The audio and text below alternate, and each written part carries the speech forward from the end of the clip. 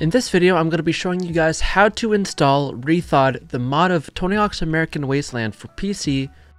Here we have reTHAWed.com. This is the site you need to go to download the actual mod itself. You need to have Tony Hawk's American Wasteland some way or another, but it's got to be the PC port, not the Xbox 360, Xbox, PS2, no console. But once you have the PC version, no matter what way you get it, I'm not here making your choices. Get it however you want. Once you have that game installed, you go ahead and go to reTHAWed.com, search it up on Google, go to reTHAWed.com, and then go to download. I don't know if it's on Mac or Linux, but what you can do for if you have Windows, press the download here, and then just download it. Once the installer has finished downloading onto your computer, you can go ahead and open it. This will probably pop up if you have Windows Defender going. I trust it personally. Take your own judgment and just, trust your instinct. For me, I trust it because I know Uzi's, Zedek, Drake, and a lot of the others already. So I trust that they would make something that is not harmful for my PC. And I have not seen anything harmful, and I have played this game for a long time.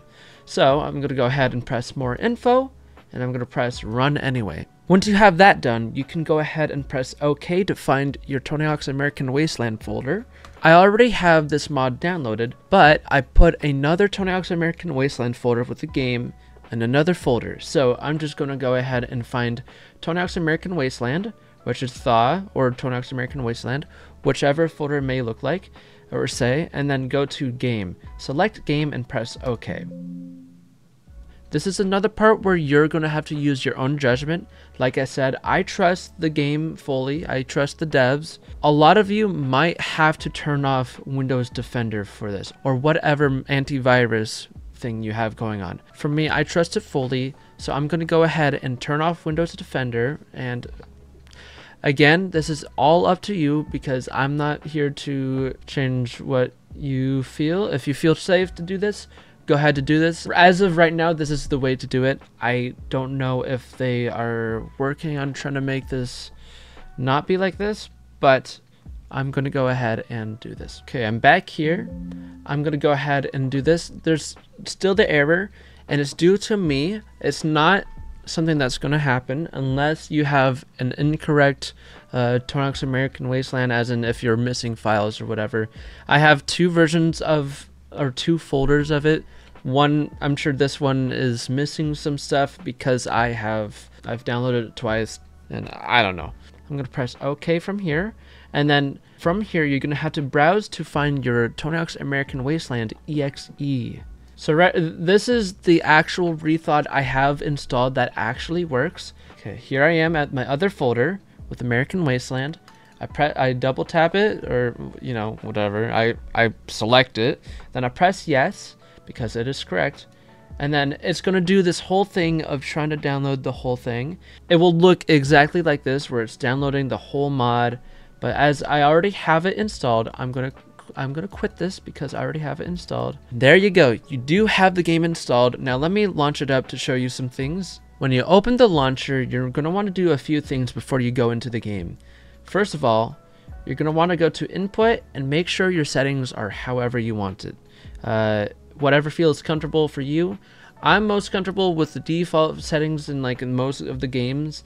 It's done a little bit differently on Tony Hawk's American Wasteland, but I set it to however I want, and you can change some things in here, but a lot of these things you'll be able to do except for, I think, graphics. Now, set the graphics however you want. When you launch the game, you're going to get a few settings for setting up the actual game. This is when you launch reTHAWed, not THAW, not American Wasteland, the mod of it.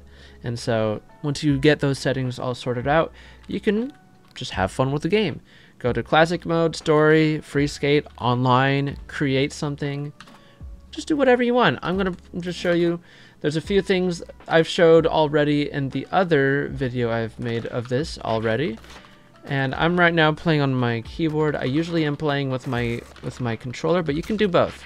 It allows It allows you to play with DualSense controllers, so PS5 controllers, PS4, Xbox controllers. It allows all of those. And yes, you are hearing a Vine boom. Yes, I have set my special trick sound to a Vine boom because that is a setting you can enable. If you guys have any questions, feel free to ask them in the comments, but I won't be able to answer, I'm sure, a lot of it. So go ahead and go to the reTHAWed server. It's actually called 10K Rising. That's the name of the Discord server. It's the group that made this mod. I hope this was helpful. If it wasn't, I'm sorry. I tried my best, okay? Yeah, my name is Vex. I will see you in the next video. Thank you for watching. I hope this helped. Like, comment, subscribe, and stay goated.